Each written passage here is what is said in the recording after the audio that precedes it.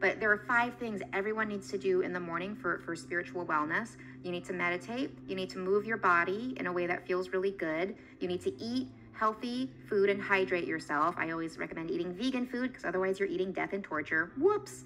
You need to journal. You need to do those morning pages. You need to write down all those bullshit thoughts, get them out of your head, and then write down your affirmations and your gratitude.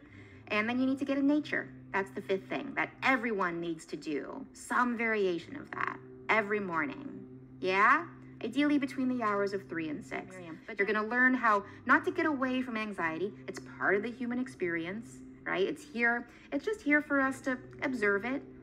But most of those anxious thoughts, they aren't yours. Our thoughts, like, we would never say out loud to other people what our thoughts say to us, because our thoughts are so often someone else's programming in the world, right? Whether it's your parents, marketing, religion, right? There's so much programming that's like, you're unsafe, and let's talk about everything that's unsafe in your life so that somehow I will protect myself. If I just think about everything that's unsafe in this world, then somehow I will be safe. And of course, it's the opposite.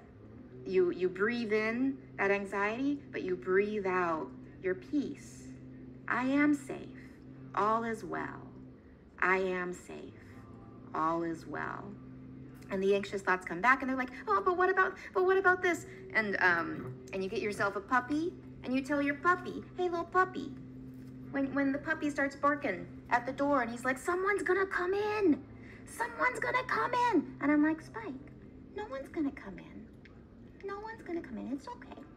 It's okay, Mr. Puppy. You gotta talk to yourself like you talk to your puppy or your kitty.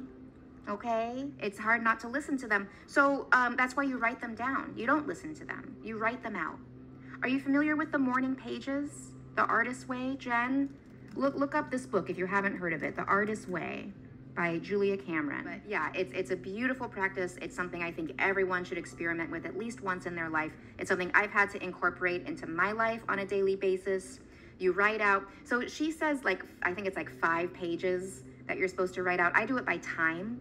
I'll do 10 minutes of free writing. And then the trick is you end it with gratitude. You end it with what you want your life to be, with affirmations. I am safe. All is well. That can be a nice way to just stop the anxious thoughts in their tracks, just to give yourself a little bit of space. A little bit of space from those thoughts, because it's hard not to believe them. Because we're taught to think so much. You gotta stop thinking so much. You gotta feel it. You gotta feel your way through these things, okay? But the truth is, Jen, you are safe. All is well.